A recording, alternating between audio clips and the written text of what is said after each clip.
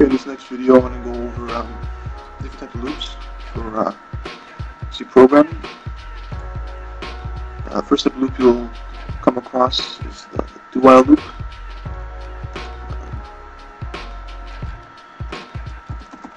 This is basically how it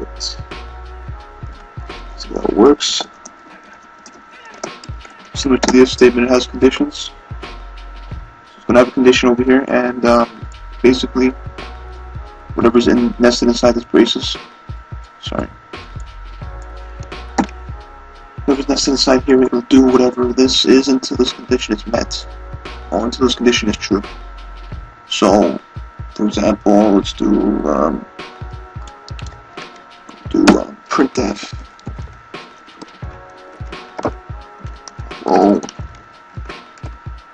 Do this while printf low. While, let's see, x is less than 3. Okay, so do this. First we'll make a variable, make it x equal to 0. Okay, and x is equal to 0, so I'll do this, print hello, while x is less than 3. Okay, so there's got to be an increment in order for this thing to stop, so I'm going to have to do an increment. So this basically, I can do an x++. This would do this every time this line occurs. 1 will be added to the x value. So x is initially 0. I'll print out hello, and then I'll add 1 to x. So x becomes 1.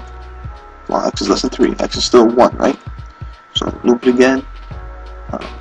This only runs once, by the way. I'll do print another hello, I'll add 1 to x, x will be 2, and then while x is less than 3, third time around, 3 is not less than 3, so it'll stop. So, let's compile this, hold on. So there's some fix-ups, I fixed it up, every turns 0. There's always supposed to be a semicolon after the while, so I'm going to compile this on my compiler. So as you can see, there's 3 hello printouts, and then it stops. Condition is always met. One other thing with the do-while loop, it'll always run once regardless. So let's just prove that. I'll make x greater than 0, x greater than 6. It's not greater than 6, so it'll never run, which you think. But since it's a do-while, it runs in line by line. It's tested after the fact that this has happened. Once this happens, it'll add 1, and then it'll test. It doesn't test prior to this. There's a way of doing this, but this is just a different type of way of doing the loop. So just change that in my my compiler.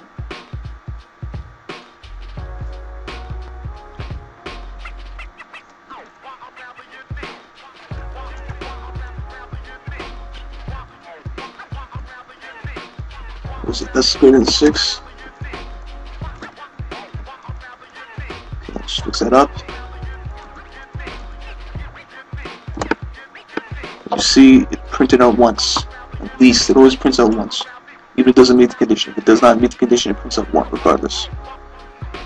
Next type of loop that we'll look at.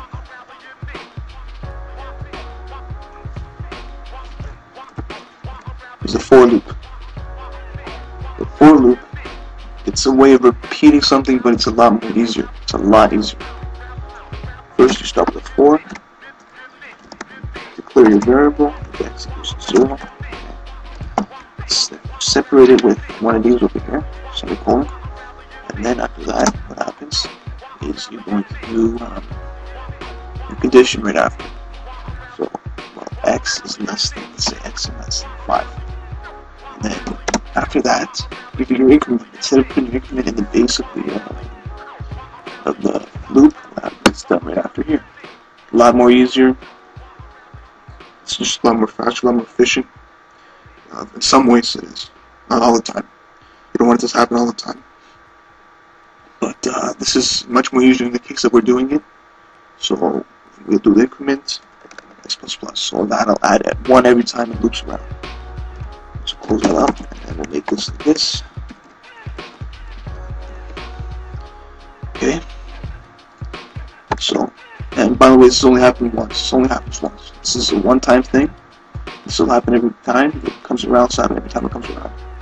This is just a one-time thing right here. Don't think it's made 0 every time it loops. No, that's not right. This is made 0 once. It's the declaration. It's the initial value. This is a condition. If it's while it's less than 5, and then this adds 1 every time it loops. Because we're doing loops right now, so every time it loops, it'll add whatever it is. Okay, so for int x equals 0, this blah blah blah. The printf. Hope this works. Okay. I predict it'll be done, what, 5 times. Let's see. Here is missing my compiler right now. I'm just going to save this. So you see this? Oops, there's an error. Go back to it. 5. Print x equals 0. This is 5x plus plus. Print this. So return statement.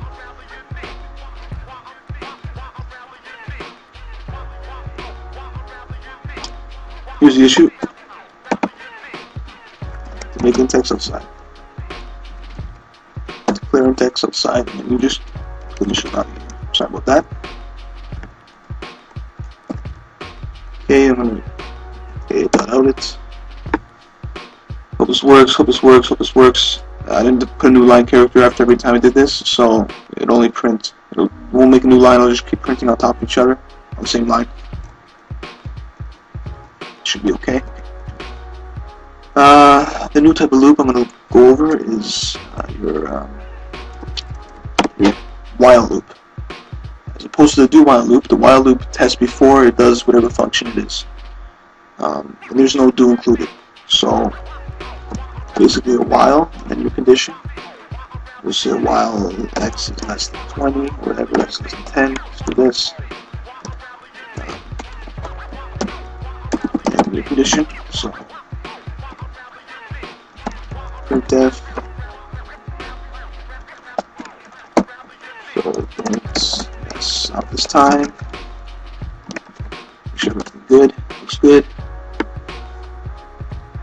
So I declare my function x equals 0, my variable, and then just save this.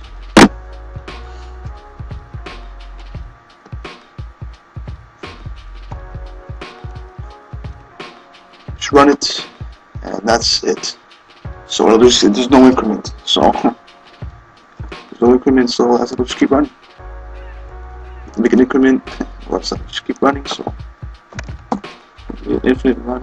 So let's just fix that up. Here we go. So it's a little bit easier for you to read. Print 10 times.